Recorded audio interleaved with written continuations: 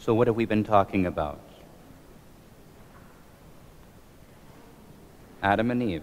So we talked about the creation, we talked about the temptation, we talked about the punishment, and how God punishes for the sake of saving us.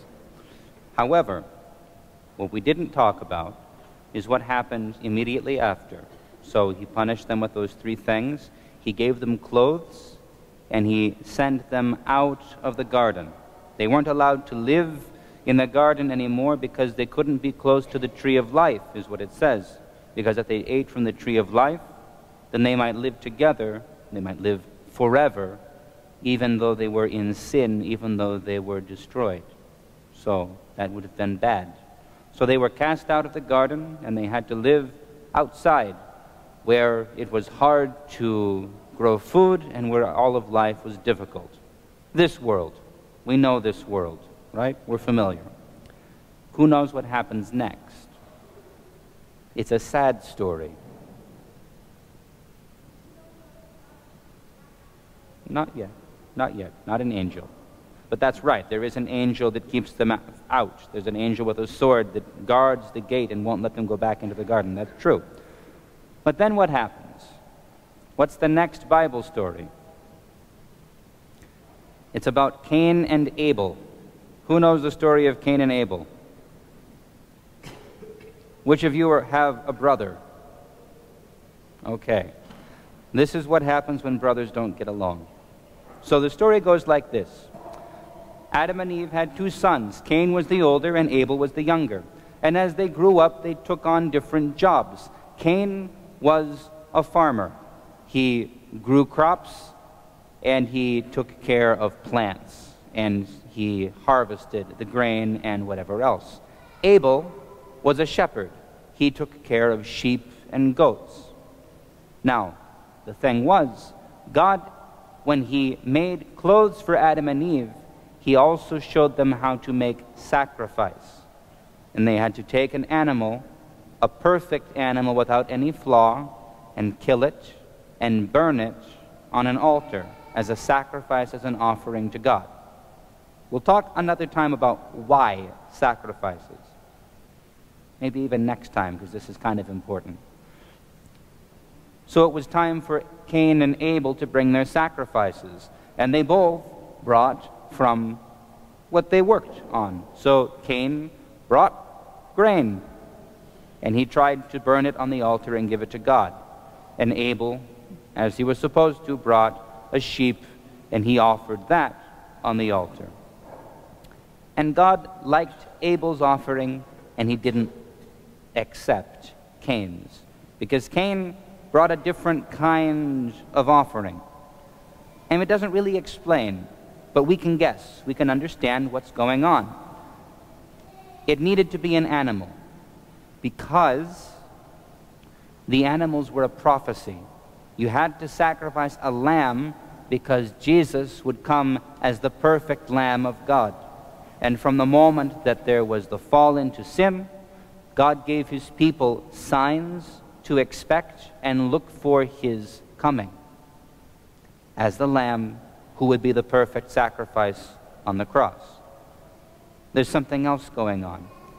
Cain knew this. He and Abel had the same parents. They taught them what was the right way and what was the wrong way. My guess is Cain didn't want to have to buy a lamb off his baby brother.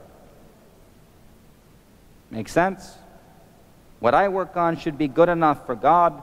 It's good enough for me. Why do I have to go to my brother? Why is his stuff better than mine? God won't mind. So there's already some anger. There's already some pride present here between Cain and Abel. And God doesn't like Cain's offering. And it says Cain gets mad. And the Lord says to Cain, "Why are you angry? And why is your face sad? If you do well, you will be accepted. And if you don't do well, then watch, because sin is at the door. But he is your brother. Make peace with him and everything will be okay." But Cain doesn't do this. Cain is angry. So he calls his brother to go out into the field with him to talk. And Abel thinks maybe he wants to talk about how we're going to arrange this the next time. Maybe even Abel says, you know, brother, you don't have to buy it from me. I don't mind. You can have it for free. Do you think that makes Cain feel better? Cain has given himself over to anger and to hatred. So it doesn't tell us what he uses, but he raises his hand against his brother and he kills him. Right? Have you heard this story before, or is this the first time? Okay, I'm glad you've heard it, because I would not want to tell this story the first time. It's not a nice story, but it has a lot of meaning to it.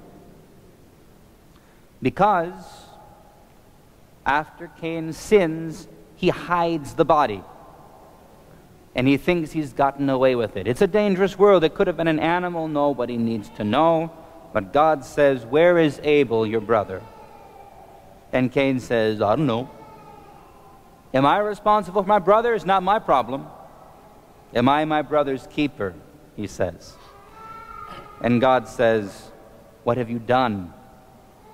You think I don't know? The voice of your brother's blood cries out from the ground. And because of what you have done, you are cursed.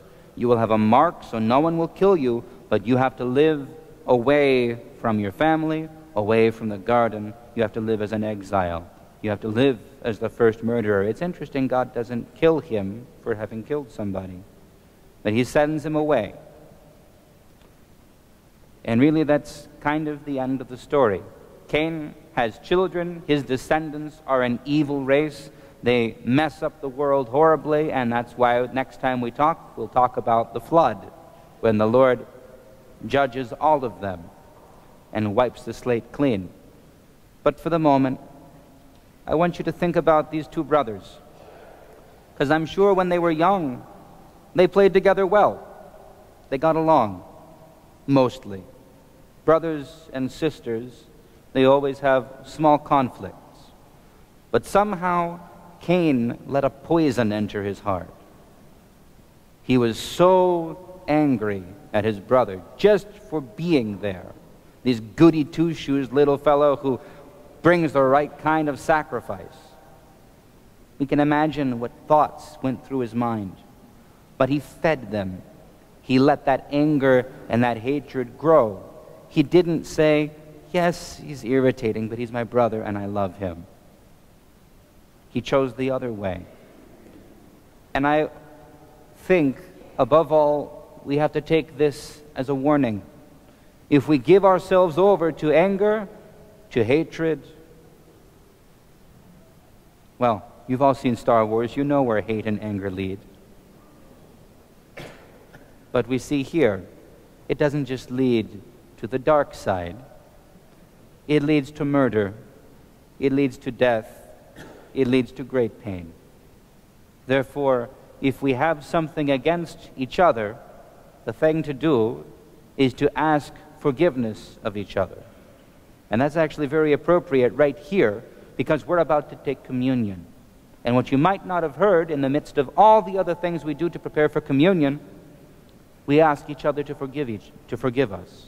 We repent of our sins. We make things right with anyone that has wronged us or that we have wronged. We reconcile. You know what reconcile means? Reconcile is a nice big word that means we come together again. We stop being mad at each other. We make peace. We shake hands. We hug. We make up. Right? We should always come to communion in peace in our own hearts with everyone. It doesn't make sense to come up to communion saying, oh, how do you get in front of me in line? That's not fair. I should be first. Not the right thing to be thinking.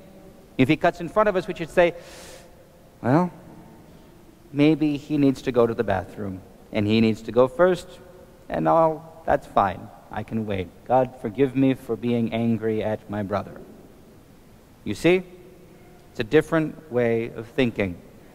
We should not come to communion angry, so I urge you all, as we stand up to take communion, make peace in your minds and in your hearts with your brothers and your sisters, with your friends and your enemies, and let us avoid the path of Cain.